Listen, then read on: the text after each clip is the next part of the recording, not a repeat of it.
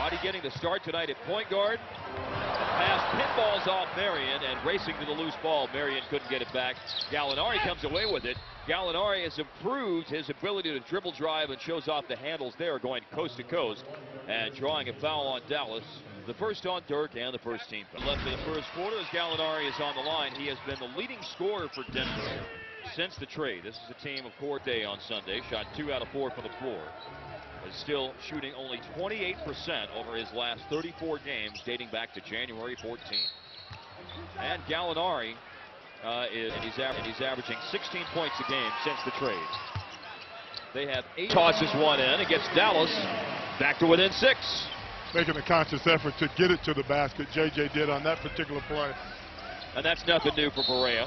And a score here and a foul. Gallinari with an opportunity at 3 the hard way.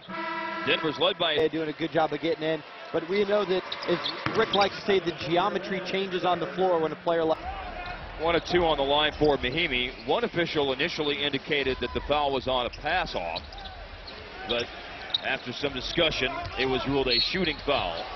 And Gallinari will not get a shooting foul here. I thought you were just going to say fist pump whenever he brought up the Jersey Shore. Somewhere snooky. 22nd timeout was just taken by the Mavs. You got Barea back into the game. And a nice dump off by Gallinari to Nene, cutting up the baseline and lays it in. Can't say enough about how unselfish this team. Point tonight.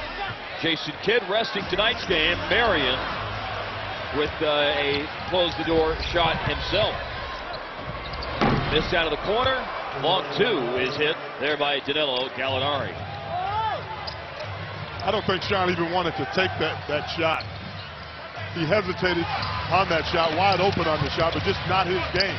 Well, you know, when Roddy kicked it out, it wasn't a place where Sean could catch and shoot, and that hesitation threw him off a little bit. Well, and as a point guard, you have to know that, too, your personnel. A lost ball turns into a basket and a foul. But Waugh turned it over. Gallinari got the steal, and it ends up as Wilson Chandler.